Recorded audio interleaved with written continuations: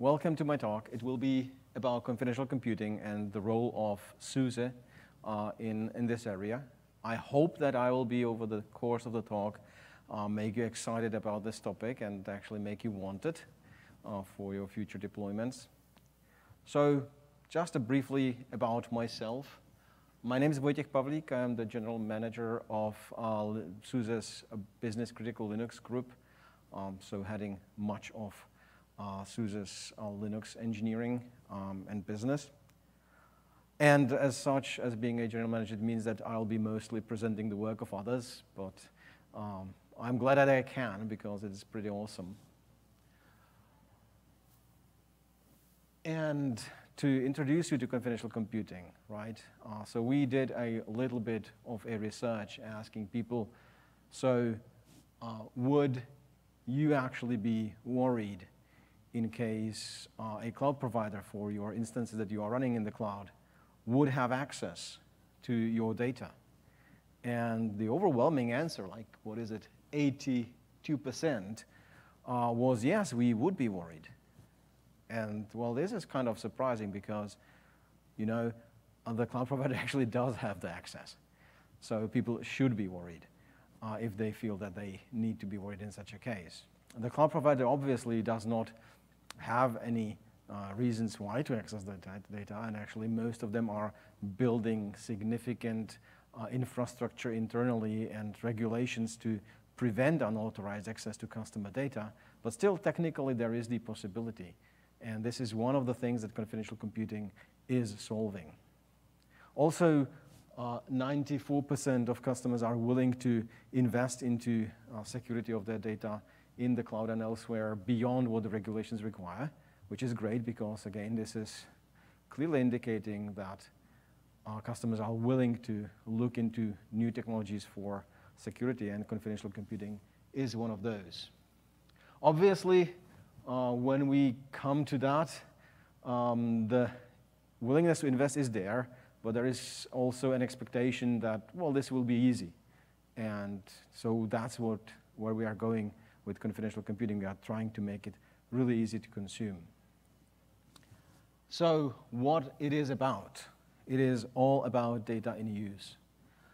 When you are running a system, most people today would not give a second thought about encrypting data on the network, right? In the early days of the internet, everything was going on plain text and actually almost human readable. Even like major protocols like SMTP or HTTP were designed to be human readable, right? So people would just send packets open over the network. Nobody does that today. And even just suggesting that somebody should use HTTP instead of HTTPS is considered almost insane.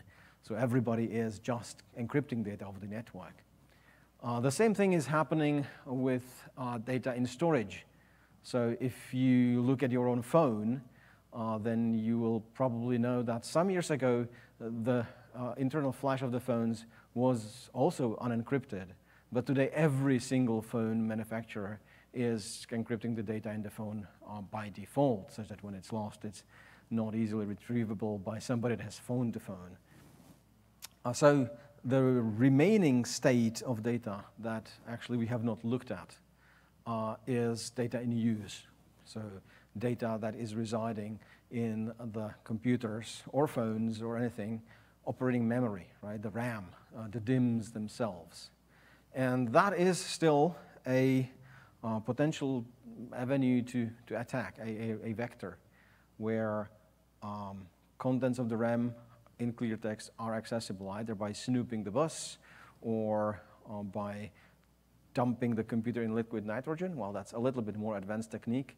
And then pulling the memory out, because when it's so cold, the RAM, the dynamic RAM, does not lose the contents, and you can then read it off. So that's what we'll be talking about, figuring out how to encrypt the data in memory. And that is not an easy task, because obviously you can't operate on unencrypted data because it's encrypted. There are some theoretical studies on how to do that, but they are more on the crazy fringes of mathematics. So there are two implementations that are interesting for us in this respect, and that is AMD SEV and Intel TDX. So how does it work? It is actually pretty simple. There is an encryption engine that sits in between the memory access module on the CPU and the actual physical memory. That is using AES, the industry standard block cipher, to actually encrypt the data as it goes between the memory and the CPU. So the CPU caches are not encrypted, but the memory is. And you can already see that this means that inside of the CPU, on the CPU die, the data is unencrypted, but at the moment it tries to leave the CPU, it gets encrypted in the memory. That certainly prevents any attack that would be using like physically monitoring the bus or physically getting at the memory contents.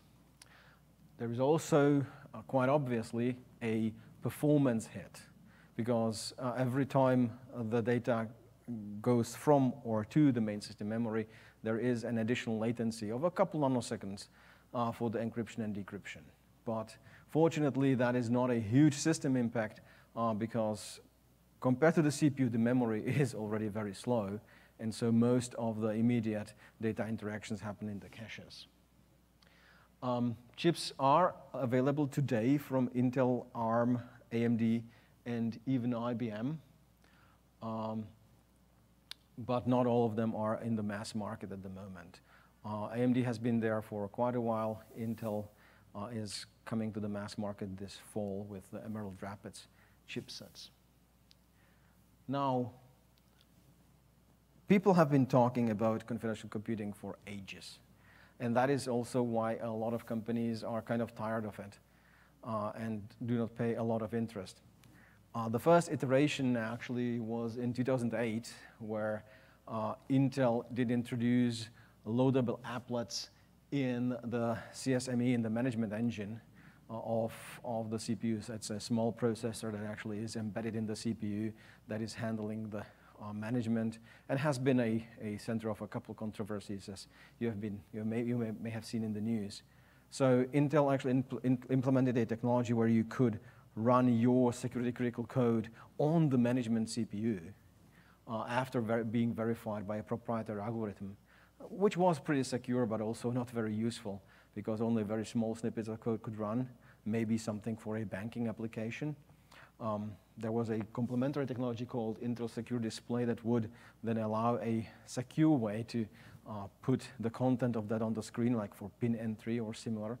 But given that the use cases were so limited, this never really caught on. So later, we see Intel trying again with SGX in 2015, and that is a lot cooler. It actually does encrypt main memory. It does allow for a large application, even possibly a complete container to run encrypted, but it has significant limitations. So again, useful for very critical data processing that must not be seen by other processes or other applications or other containers. But the main limitation is that although two applications would not be able to see each other memory, even if they bypass some of the restrictions that the CPU is putting on not allowing that access, they still share a common kernel. And that kernel is what is trying to separate them, what is trying to enforce the separation. So if one application manages to somehow get control of the kernel, because it's actually a hacker running an exploit, well, then there is no protection from the encryption to the other application, because once you got the kernel, you get everything.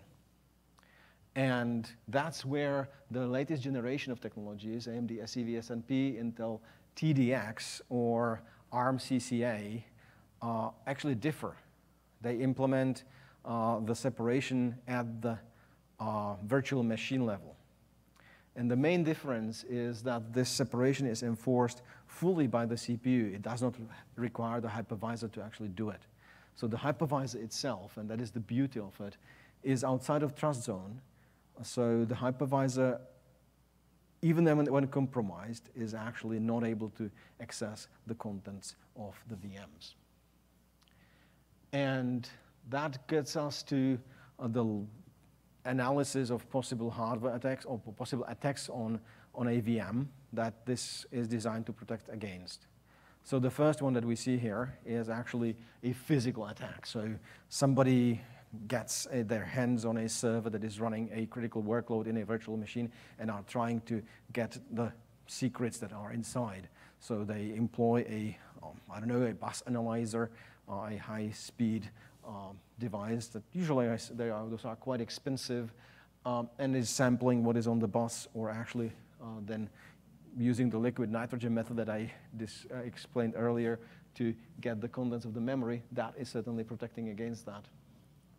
So one of the things that comes here into play is that we are trying to get the data limited to just the CPU die, right? Because the die, the silicon itself, is really hard to examine first. On modern CPUs, it's actually flipped upside down so that all the actual active content is glued onto the substrate. So really getting at it requires, well, disassembling the whole CPU and just extracting the die and then connecting it, which usually just damages it beyond repair.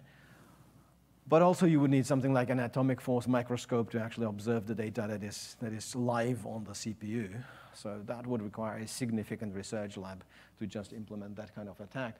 So we are trying to limit the plain text data to stay just in the die.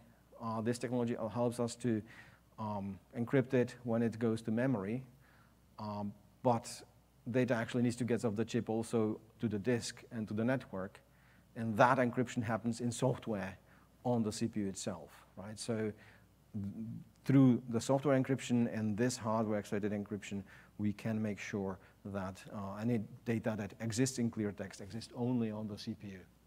So that is sorted. The typical application for this would be when really machines are in a hostile environment where something like this can be expected. There is one way how to get through, however, and that's been documented in a few research papers, but is not really quite that practical, and new CPUs are actually fixing that.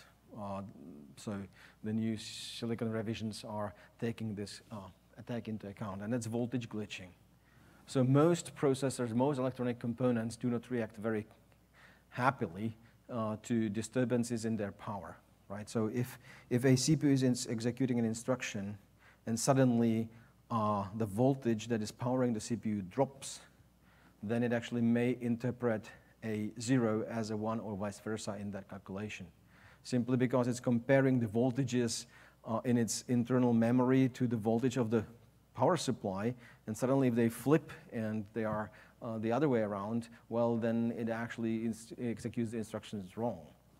And this is an attack that can be applied to the internal security engine inside of a modern processor, which then allows to extract and reveal the internal keys, and basically the nut is cracked, the secrets are spilled, there is nothing more to do. The fix is actually pretty easy. Most embedded CPUs have something that's called brownout detection.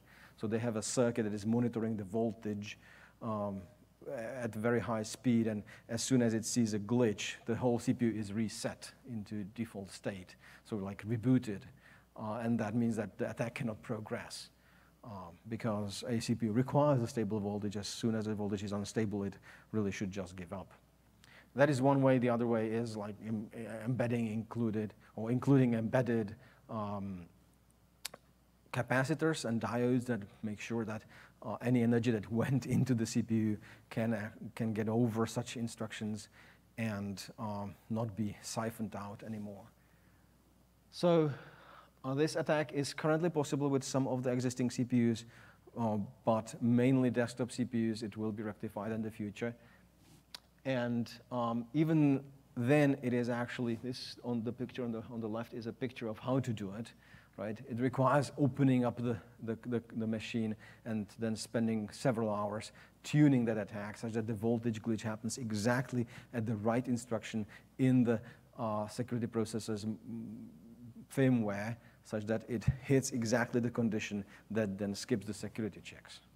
So not very practical for, let's say, attacking something very quickly or remotely. You need to have full physical access, and it will be rectified. So, but there are many more interesting uses that do not require physical access. And the number one is an attack against a compromised hypervisor. So, because a hypervisor can be compromised remotely, this is something that is much more likely to happen. When a hypervisor has a vulnerability where an input from a VM can actually allow to take it over, then this technology will prevent the hypervisor from going back down into the other VM, because the hypervisor does not have access to its memory. It could overwrite it for sure, right? It could just write into the memory because the hypervisor has full access to the machine, but then because the VM expects the memory to be encrypted, a block of zeros or whatever data that the hypervisor would put in would be decrypted into garbage, and it would just crash. So it's not a protection of the VM against crashing, but it's certainly a protection against infiltrating or exfiltrating any kind of data from the VM. So one interesting part is that caches cannot be encrypted because that would be a too massive slowdown. Caches needs to be accessed within a few cycles of the CPU, but they are each tagged with the encryption ID. So you can have multiple VMs running on a system, and each has its own encryption key for the memory. And so the cache lines in the CPU are tagged with that ID, such that access to that cache line from a VM that has not caused that cache line to be filled is resulting in a cache miss, such that the VM does not see that cache line. The same for hypervisor. If it tries to read something that is cached but with the wrong ID, it just sees a cache miss, and it tries to fetch it from the main memory, gets it encrypted, doesn't see the content. So this way, we can actually ensure that the hypervisor cannot go into our VM. We may still lose its contents, but we will know that the contents will not be tampered with, or that the attacker will not get what is inside. Now, the even more interesting use case is actually a protection against a rogue hypervisor administrator.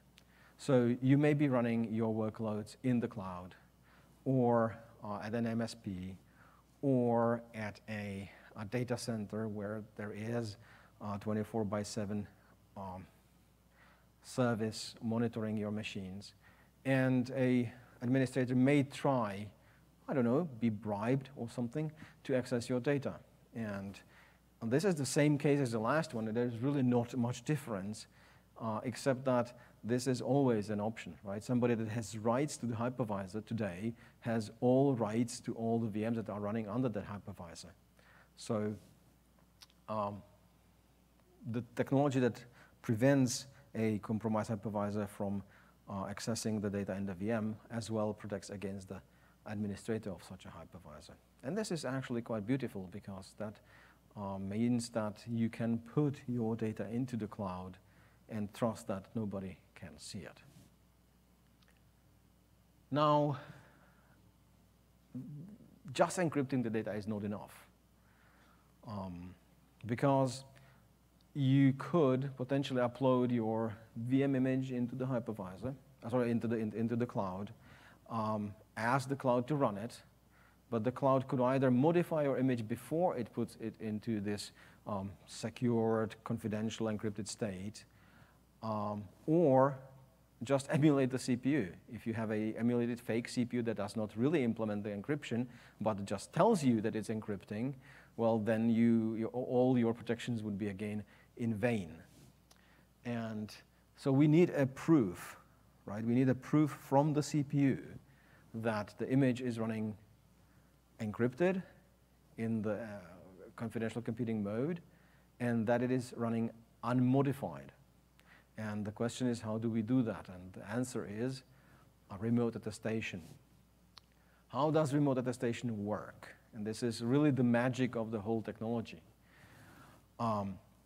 you upload an image, the hypervisor allocates memory for it, puts the image in the memory, and then the image starts, and the image asks the security processor inside of the CPU, "Dear security processor, please attest me." And what the security processor does, it looks at the memory contents and calculates a hash, a cryptographically secure hash of the memory. It looks at the register contents and calculates a hash of the register contents, and then signs those hashes with its own embedded key that has been put in by the manufacturer of the CPU. Again, a asymmetrical signature that is then put there.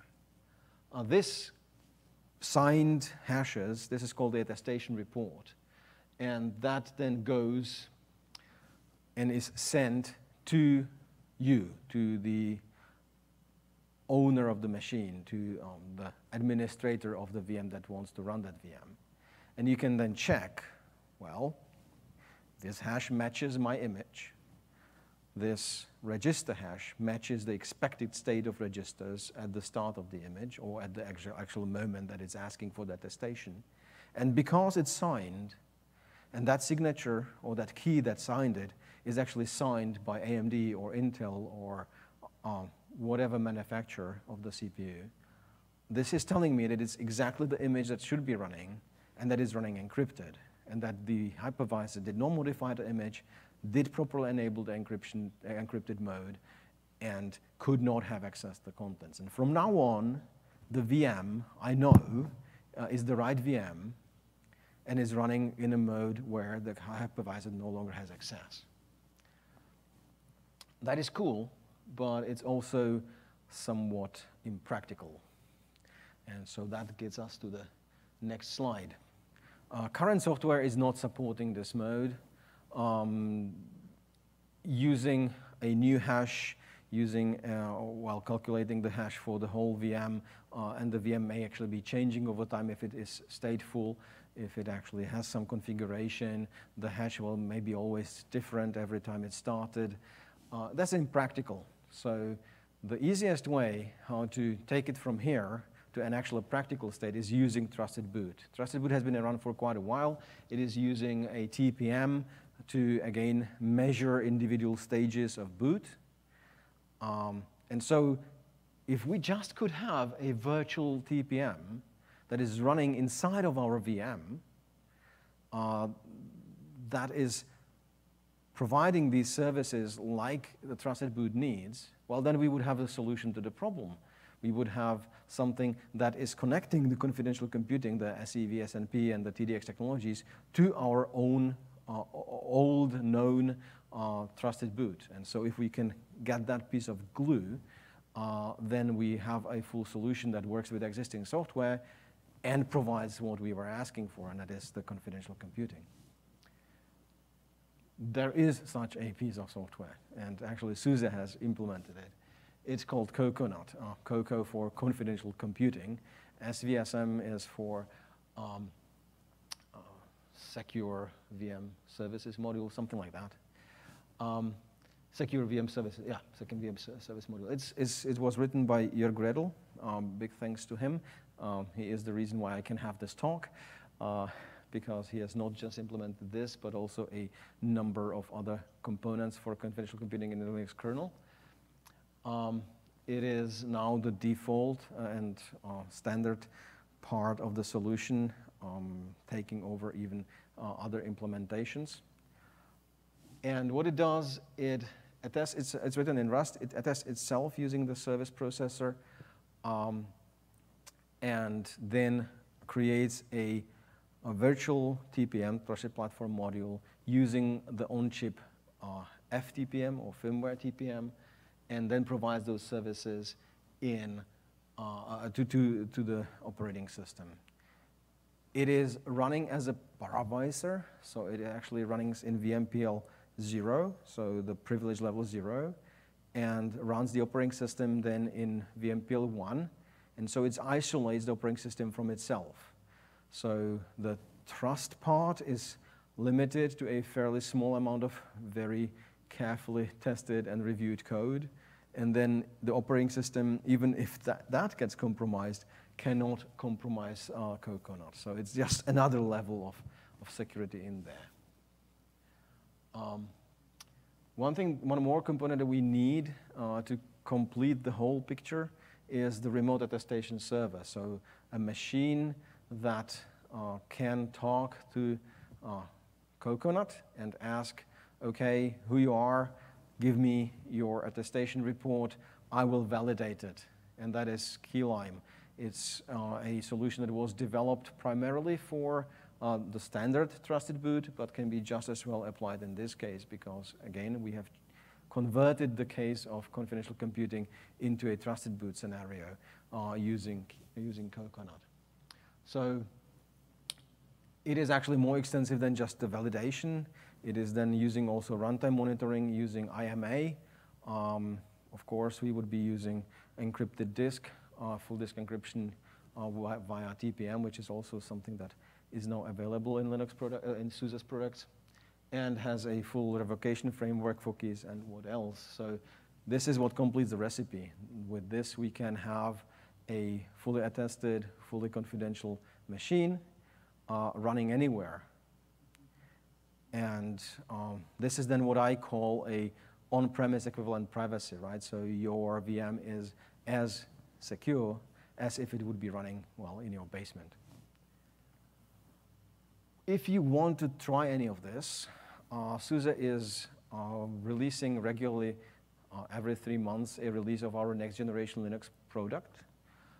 It is both available in its open source variant, open SUSE variant, community variant, and currently also freely as the enterprise version.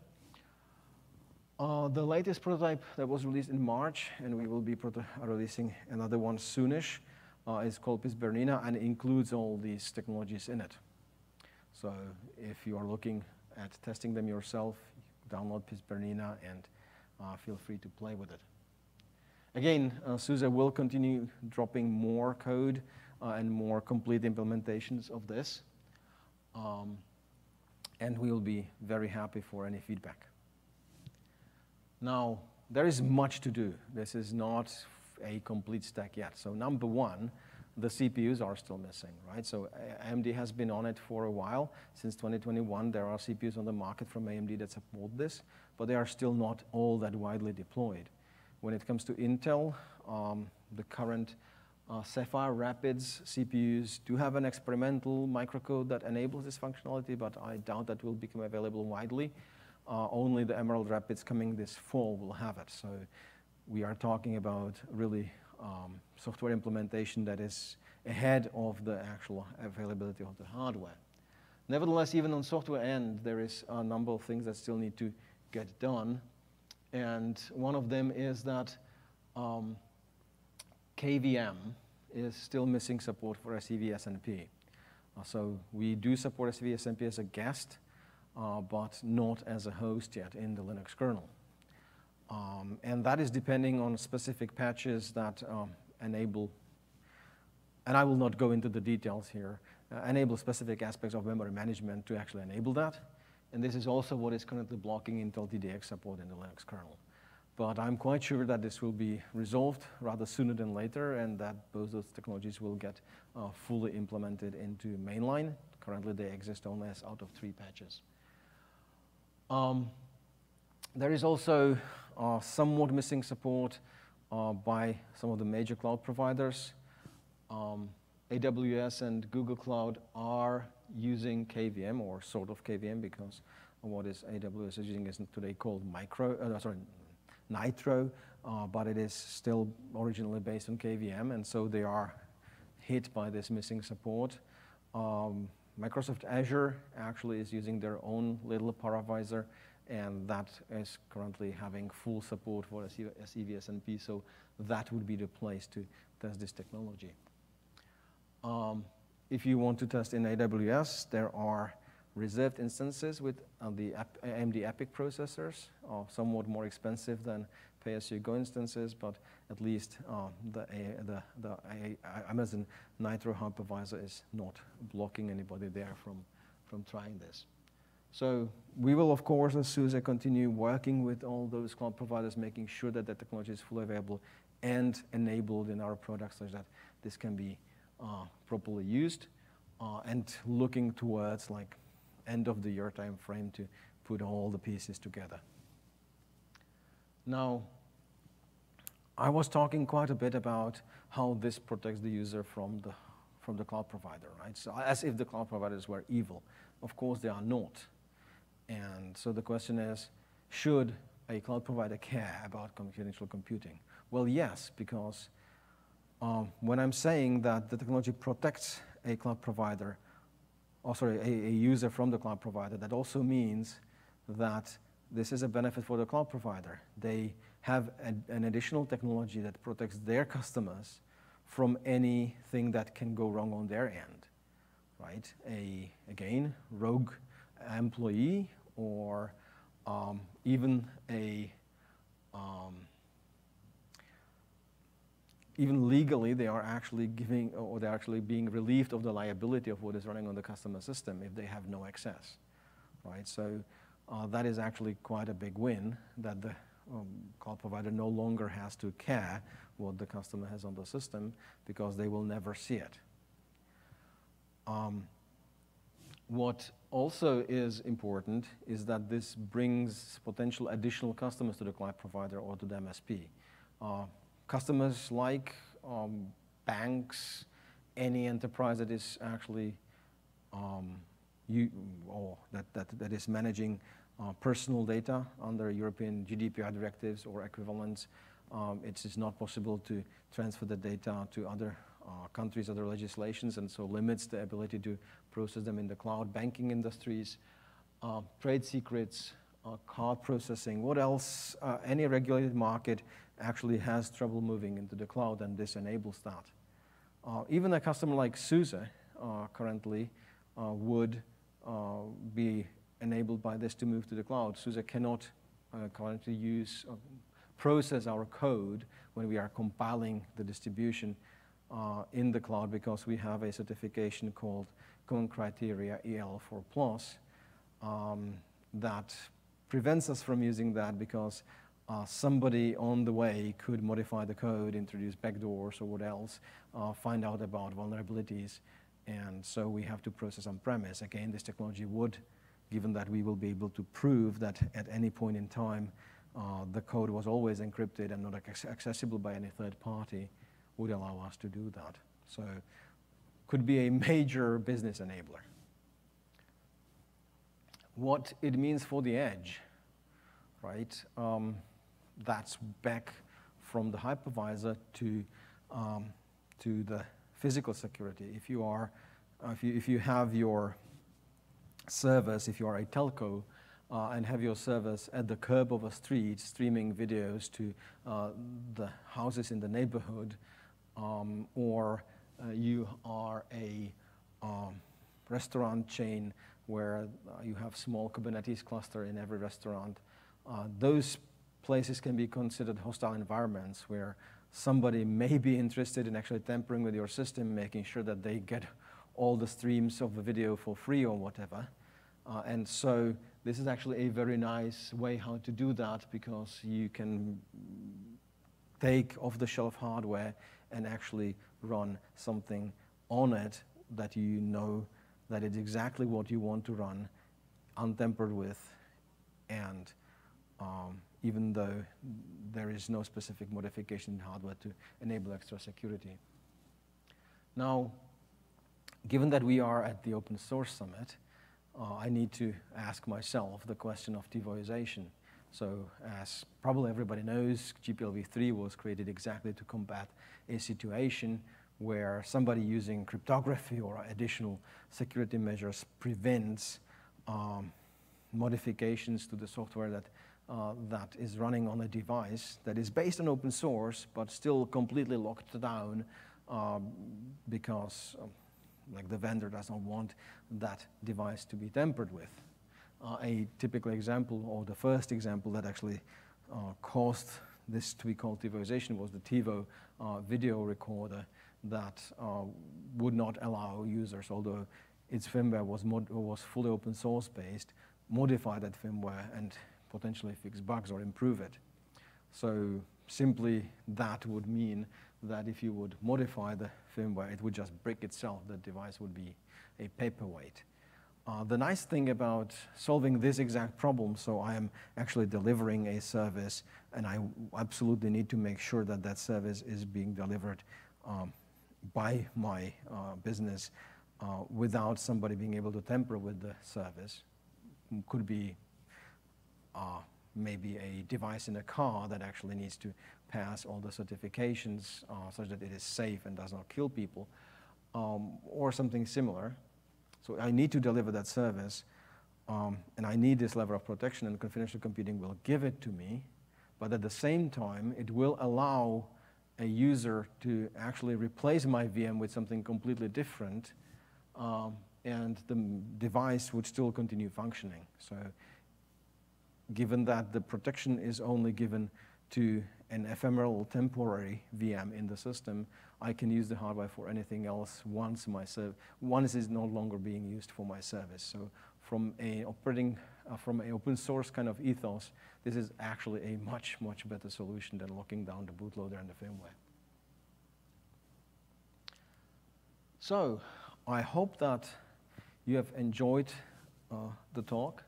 I think I'm mostly on time. And I will be just closing with the question, so why would we be using this, right? And the answer is really why you wouldn't. Because the same way that everybody is encrypting network today, everybody is encrypting drive today, well, eventually it is quite likely that everybody will be encrypting the memory, just because it is giving an additional layer of protection without almost any drawbacks. So you will want to have your memory encrypted. You will want to have, well, many people will want to have compliance with regulations. We are striving to make it really zero effort, such that the operating system potentially may be even completely agnostic of this, as long as it supports trusted boot. So I hope that my talk made it an interesting. My talk made you actually be interested in this technology and consider it in the future. And thanks.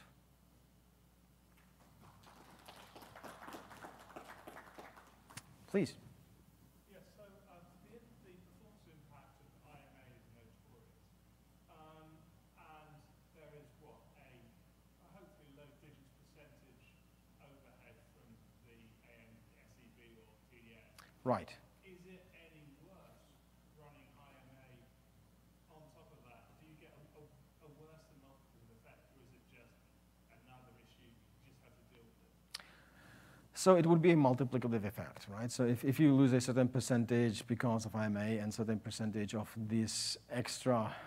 You're not doing hardware offload for IMA anyway, it's just hashing. Not at the moment. Plus, you actually do not require IMA to run this, right? So I mean, if you run IMA, it gives you an additional layer of protection for runtime, but confidential computing is useful even without IMA.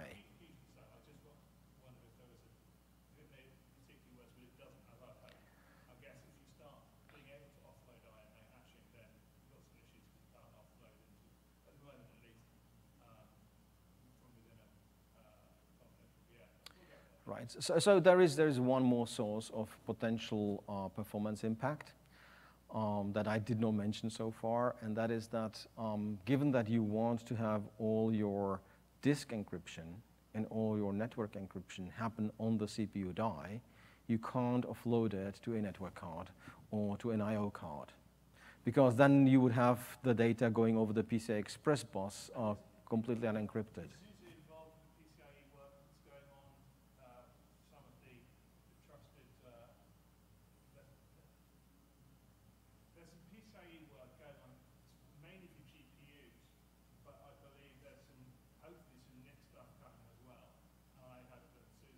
So we are watching the space, but of course, well, not majorly involved in coding up anything yet, right?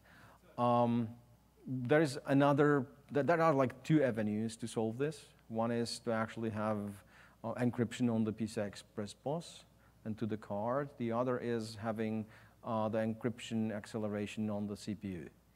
And both are being developed in the hardware industry, right? So I guess eventually we will support both, but yes.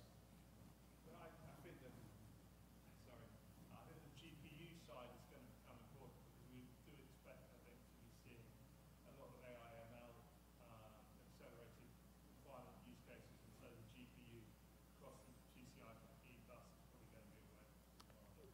Yes, because if you are actually, if you would be today combining confidential computing with that, you would not have a solution. Although it's usually the training that is where you need most of the acceleration rather than actually running the model, so it's not as bad as it might be. True, true. But still, even many of the models are hugely benefiting from running on a GPU. But so then you would actually be sending plain text data over the PCI Express bus, which is not great, yeah. Certainly not for this model, or for this threat model.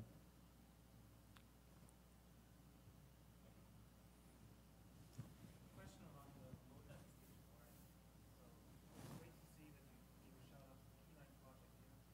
Is SUSE actually actively implementing it? So we have Keylime as a part of the distribution, and we, I believe, made some contributions already, but not a huge amount yet. Because from our point of view, that is one of the more functionally complete parts of this whole puzzle. And some of the other parts needed a lot more attention. And then a more general question. You know the space well, because I've always been pondering about this. So let's assume AWS is telling me that this is a confidential VM. How do I know as a customer about the VM is truly confidential? Well, you want to answer? Fine, okay. So I should say I'm the executive director of the confidential computing resource, of which SUSE is another. So, Yep. so let's not use AWS because Nitro is different. But let's say it is a full SNP SEP. Well, actually, I was talking to AWS just last week in Berlin, and Nitro actually does not really get in the way of confidential computing. Let's say it that way, right? So they will be able to enable it. So assuming you've got a confidential VM, which is based in SEV